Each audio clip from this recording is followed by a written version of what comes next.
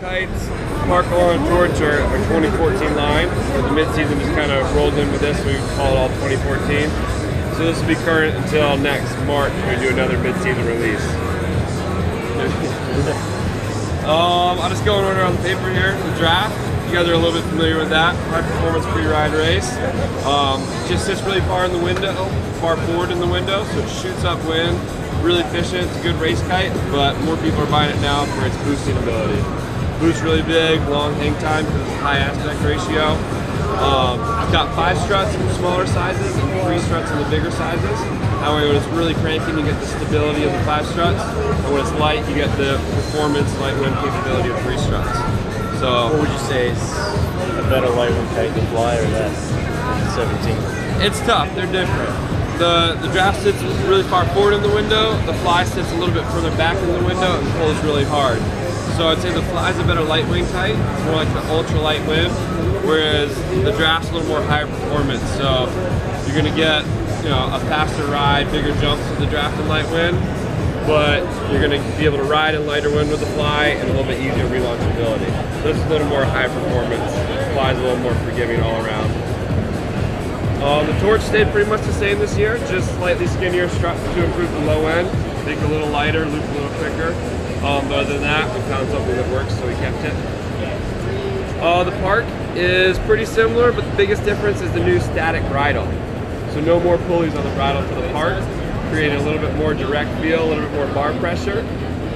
Helps it sit a little more forward in the window and drive power through the turns. So feels just really solid this year, and definitely my favorite kite.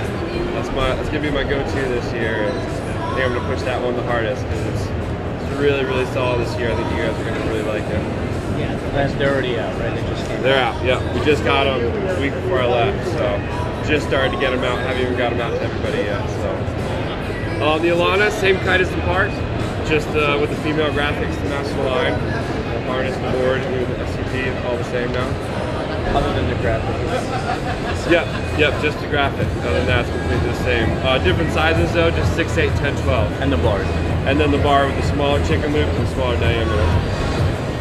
The ride kite you know well, the 2 strut, all around free ride, super beginner friendly, but still high performance. I still use it in the smaller kites for surf. It's still my go-to surf kite, just because it's so light. You know, you bottom turn, it drifts back, it's light, and then the on-demand power of that open center section, just sheet in and go, turn, smack the lip. It's still one of my favorite kites. Awesome kite. The Fly kite, ultra light wind. The 2 struts, pulls like a tank. All you need is a breath of wind, and you can be cruising around on that. It's really stable. It unhooks. It does everything. So it's one of the best kites in our line for sure. And then the Trip, the last one. It's just one size, 10 meter, no struts.